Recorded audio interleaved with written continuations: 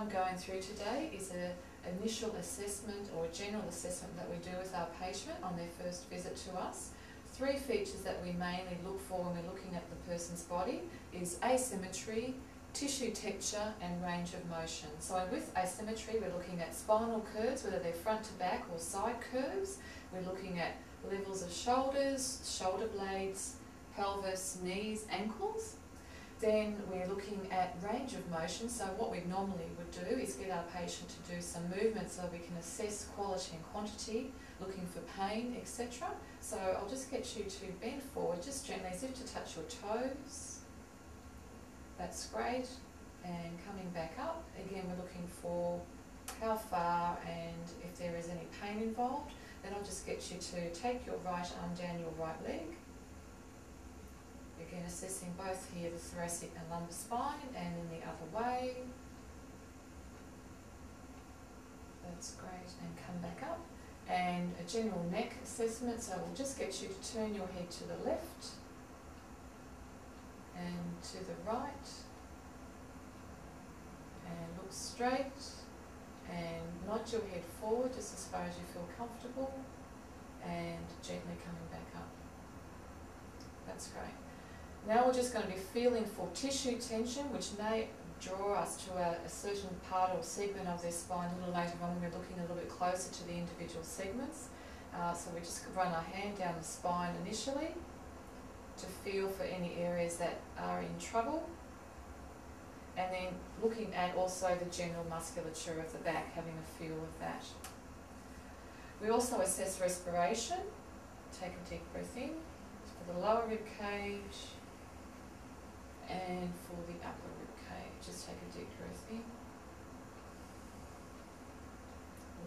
If the history indicates, we will also perform orthopaedic or neurological assessment to the relevant areas.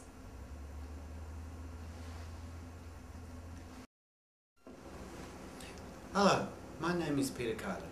I'm an osteopath and I'm currently practicing at the Medical Sanctuary. I've been practicing osteopathy for over 20 years. Did you know that 1/3 of the Australian population suffer from musculoskeletal problems which cause pain or restricts movement? 9 out of 10 people throughout their lifetime will suffer back pain that incapacitates them for more than 1 week. You might be surprised to learn that osteopathy has been around a long time.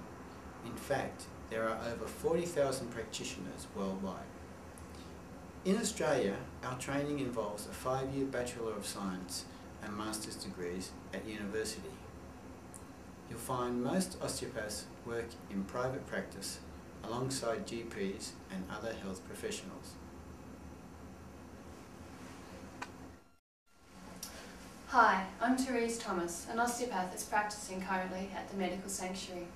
Osteopathy has a philosophy that guides our method of assessment and treatment approach.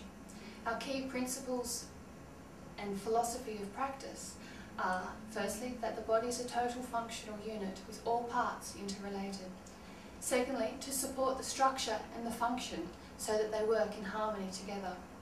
Thirdly, that the body is capable of self-healing, self-regulation and maintaining homeostasis when there is nothing to impede this. Our primary aim when we're treating you is to help restore your body's natural ability to heal itself using manual techniques.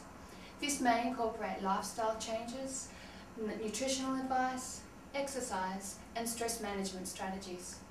Conditions that we treat include back and neck pain, headaches, migraines, overuse injuries, pregnancy, shoulder problems, hip problems, ankle and knee problems. Osteopathic treatment is covered by most private health funds and is available under the Enhanced Primary Care program, which provides a limited Medicare rebate dictated by your GP.